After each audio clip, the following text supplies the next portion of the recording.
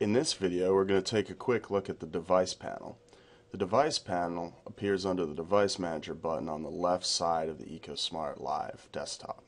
In the device panel, the aquarium that you're currently working on, or the group of lights, will be listed at the top in dark blue. In this case, we're working on the reef tank, which we set up earlier. You can change the name of this group or this tank name by simply double-clicking on it and entering a new name. You can also change the name of the lights simply by clicking on the lights, any individual lights, in this case our only light, and changing the name. Once you make a change, simply click OK, and the change will be reflected. Any lights that are currently connected and which are listed in your existing group will appear here under the topic heading Radeon lights. You can't change this name because this is indicating that they're Radeon lights.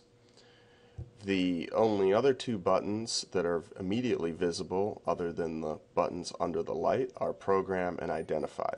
Clicking Program will cause all of the devices currently in your group to be programmed. Clicking Identify will cause any lights in that group, in this case there's only one light in the reef tank, to flash.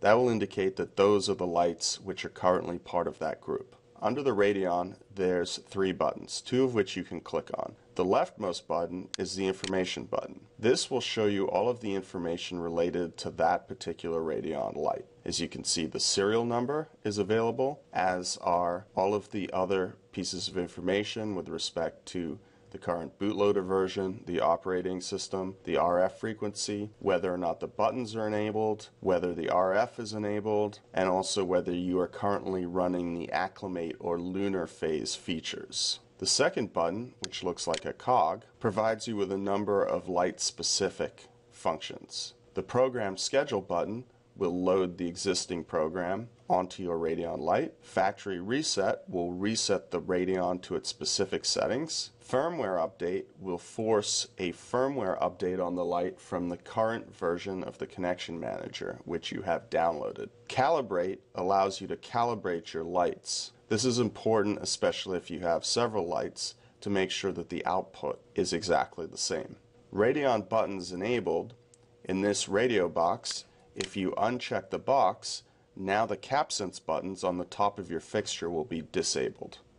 Clicking on it will enable the buttons.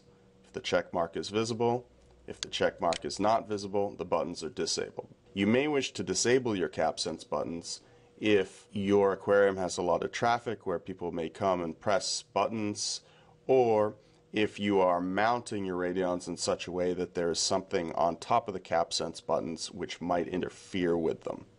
The third button is the Radeon Status button. This is the rightmost button and will appear either green or red. If it appears green, it indicates that your Radeon is currently running the most up-to-date version of the firmware and that it's currently connected to EcoSmart Live. If this button is red, it indicates that your Radeon needs a firmware update. If your Radeon is grayed out, that means that your Radeon is not currently connected to your EcoSmart Live profile. That's it. As you can see, everything in the device panel is fairly straightforward and easily understood. This has been Understanding the Device Manager panel.